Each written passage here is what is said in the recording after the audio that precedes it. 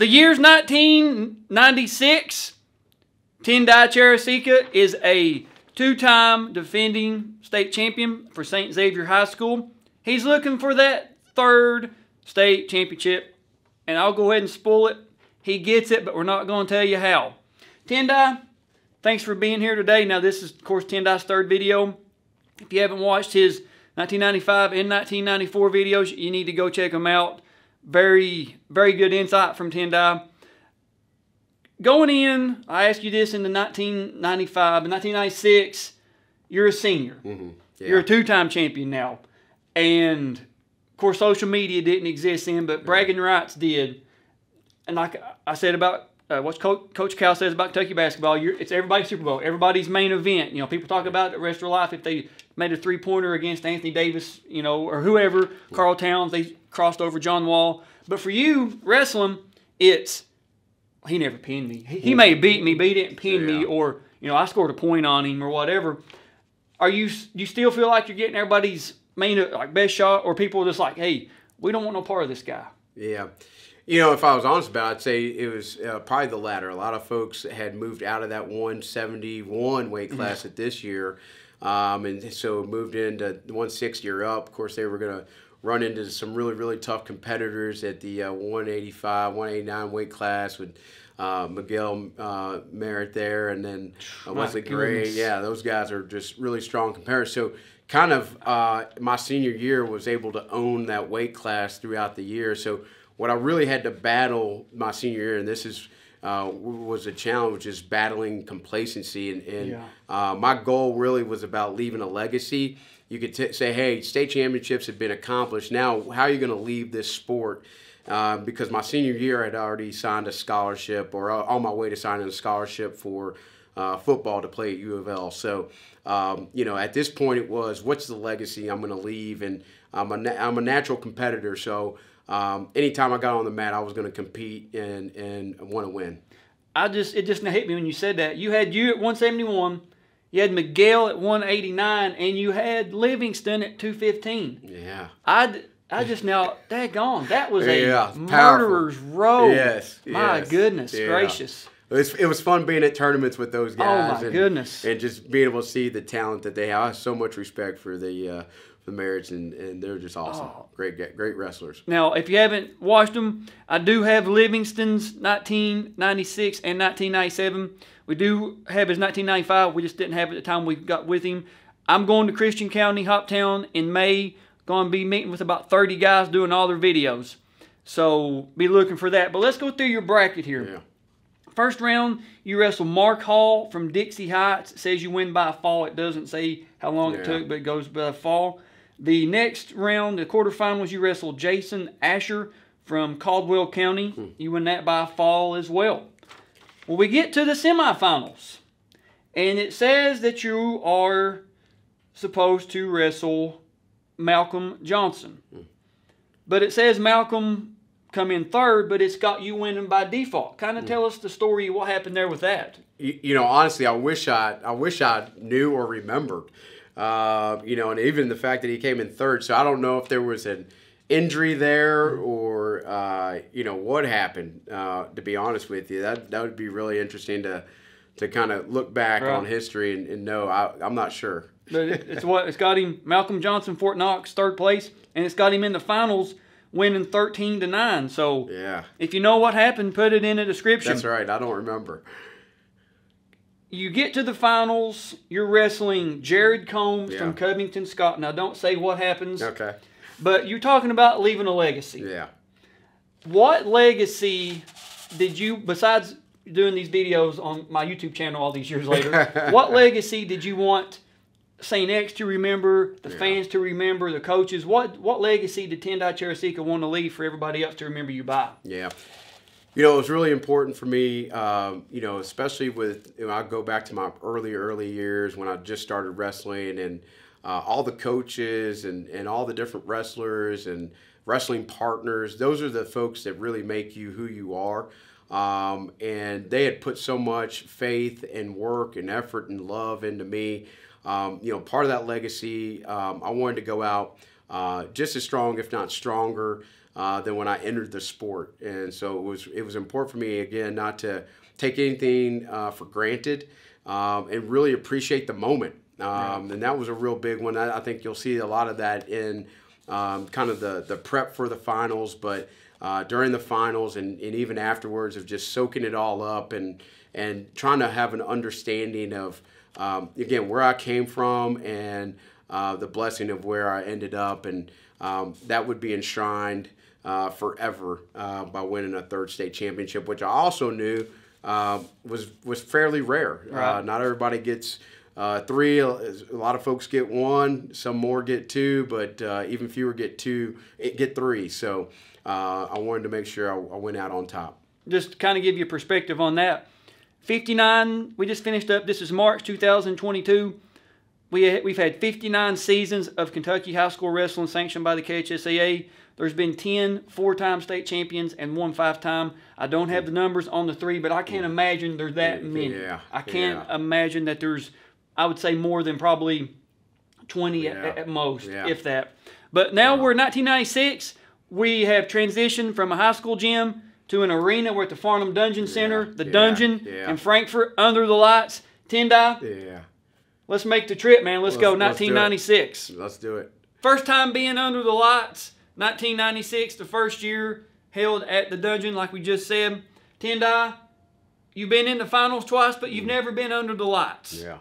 What's going through a senior Tendai's head about, wow, this is, pay-per-view boxing. This is Mike Tyson, Michael Spinks level build. You got the lineup on the side, under the lights are off. Everybody's got their glow sticks. Kind of walk us through what are you thinking about being under the lights for the first time? Well, this is huge, and what a great moment, especially senior year, new venue, and so I wanted to go out on top, and so I wanted to make sure that not only did I just kind of soak it all in, but I wanted to make sure that I gave this last match all that I could, and for the sport, and then individually, just for myself, kind of knowing that this would probably be my last match, that I'd ever get back on a wrestling mat, aside from years later when I didn't know that I would ultimately be coaching again. But this was it. This was a culmination of everything. So kind of an emotional time frame.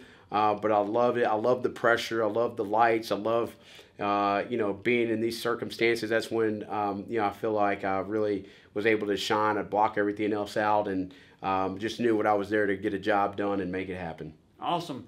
So here we go with the introductions. Turn down the volume just a smidge. Thinking about getting them from the archive. Some of the volumes are crazy loud. Some of them are, you barely hear them.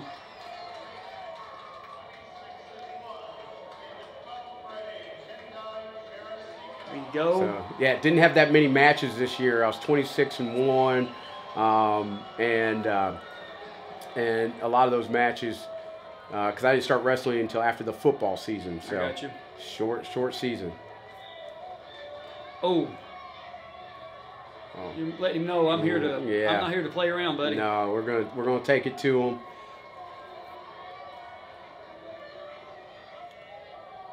I think you have the largest biceps of the tournament. Is your head shaved this year? Head shaved, it looks like. So head shave. So he's kind of beating me off right now. Nope. Kind of a lazy shot there a little bit, but. I was going to get right back up and then try to go set him up. Okay, boom. There it is. So a little bit stronger on my upper body than him. So you get your 2. Yeah. Now he's taking some injury time, looks like. Yeah. So referee signals injury time. Yeah. Like he looks like his shoulder's hurt. Right. Yep. Right shoulder. So here we go. We would say, let's get back at it. So he's down. So I'm thinking my plan of attack. My guess is I'll probably go after that arm. Let's see if I chop. Yeah. Well, I think what any good wrestler would do. He's hurt. Injury time. Yeah. And I was disappointed. You see me getting up and shaking my head because You know, I'm like, okay, what's going on here? Is he truly hurt or? That was his second injury time. The third injury time, if you don't know, terminates wrestling. Yeah. You know. So I'm ready. I think I'm feeling pretty confident. I'm in control of this match. Look, and you go back to it, and that's it. Yeah. That's it. You win by default. Yeah. Injury default. Yeah. Nothing was unsportsmanlike. Nothing was dirty. Just good hard wrestling. Yeah. Get your hand raised. Hold up a 3. You take a bow. I knew it was over after that. I bowed out, and that was it. That was awesome, man. Yeah. That was absolutely awesome. Very short match. Yeah. But I think a fitting way to end your career that I'm not saying that you made somebody quit, but you were tough enough that somebody's like, I'm done. Yeah. I've had enough. And it's kind of like beating a video game boss or whatever. Yeah. I mean, sometimes you just know your licks. Yeah. Like, it took me like 25 years to beat Mike Tyson on the Punch Out Nintendo, and that, you know, you were the Mike Tyson of your weight class. I mean, you had those thunder uppercuts, if you remember. I do. He'd knock you out, and that's right. That's kind of what I hearken this to. Yeah. But watching all 3 of your videos now, first time in all these years, just kind of tell us about what your memories are of wrestling outside of state championship or even a match, or just what'd you take away from this? Well, you know, I think a lot of things. You know, wrestling, I think, was the first sport for me. You know, while it's a team sport, you know, what you're really battling is yourself. And when I started out wrestling in 7th grade, I remember there was practice, there was times, especially on the losing end, I just wanted to quit. I didn't want to keep going. I said, this is physically demanding. This is mentally demanding. And like I said, early on in my career, especially, you know, I took some lumps and bruises and, you know, didn't win. There was, you know, my first season as a 7th grader, I had a losing record. I think I was 14-16. And, but I also knew that I was a competitor. And one of the things that I learned, not only just about the, you know, self-discipline, but was that you got to keep battling back from defeat and keep getting better. You know, wrestling taught me so much about work ethic and visualization. So, you know, wrestling wasn't just about being a physical sport as much as mental as well, and being strategic and thoughtful and planned. So, you know, I didn't have a repertoire of 1,000 moves, but the ones that I did have, I tried to do them well with power and explosiveness. And I was very tenacious and aggressive. And those were things that I had to, you know, continue on throughout my career. Again, learning a lot about just overall self-control as well. So when I first started out in wrestling, I was kind of like a wild animal. But by the time I got to my senior year, I learned how to control my breathing. I learned how to control that aggression, so I could channel it into the moves and doing the things that I needed to do as well. And then, you know, as you continue through, wrestling is a sport where, you know, any given time, it doesn't matter what your record is, doesn't matter where you come from, doesn't matter what team you wrestle for. You know, you can win, you can upset anybody. And so, you know, starting with that sophomore year state championship, you know, just realizing that, you know, I can do this. And so, you know, as I continue to make progress and set goals each year, ultimately winning a state championship, then I knew the sky was the limit. And it was about not being complacent any time after that. And again, just knowing every time I stepped on that mat, there was a responsibility to the folks and the coaches who had gotten me there, my teammates, and then ultimately to myself as well to win that thing and just be a natural competitor. You know, and that's where I got a lot of joy out of. It didn't matter. Every match I treated the same. I didn't care who they were. I wanted to go out there and dominate the matches that I wrestled in. And so it was a great experience for me. And it's something that I've taken with me in many aspects of my life from that day forward. Getting to watch all these videos and also kind of growing up in the era of video games, you get, like, especially in boxing games, you can take like a world champion level Muhammad Ali versus world champion Mike Tyson. Put them in, let your buddies, whatever. I would love to have seen a 1996 era Tendai Charasika versus a 2000 era George King. You talk about a fantasy booking match right there. I think we can make that happen. If you want to see Tendai and George wrestle for like a charity or whatever, put it in the comments. I would love to have seen. No, I'm just messing. George is, George is one of our buddies. That's right. And but I think though that would be. And I was talking to Bo Hoffman. You know, watch his video from Trinity talking about he wrestled Josh Muncy in 2000, Bo won 2000, Josh won in 2001. I was like, hey, let's find us a match somewhere, that's right. and we'll, we'll let the dads go at it. Yeah. But there's a lot of guys talking about videos they've seen, people they wanted to see. Yeah. Tendai Charasika was the name that everybody was like, hey, Yeah. what about Tendai? We've heard stories about Tendai, so we've got with Tendai, got his videos. I can't thank you enough, Yes. Tendai, for inviting Thank me you. to your business Yes, here, your absolutely. office, getting to do the videos. I've got probably about 50, 60 more videos to film. You need to watch the whole series because, like I've said, and all, like here on the brackets, the name at the end of a bracket does not tell the story. The banners in the gyms, the rings, those are great, but they don't tell these guys' story, and that's what I've taken so much pride in and enjoyment in, is meeting with these gentlemen, letting them see their video for the first time, like Tendai here all 3 years, first time he's ever got to see it. Yeah.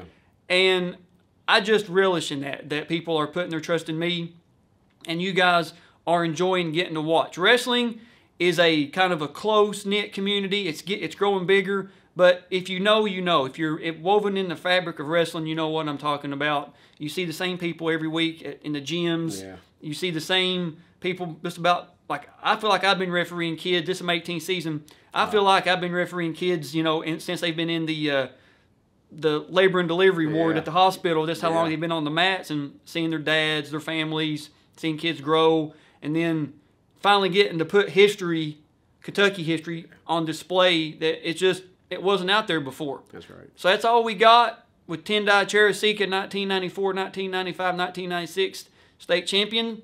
If you guys have a suggestion who I should do next or somebody you want on the wish list, put them in the comments and we'll get to them. That's all we got. We'll see you guys on the mats.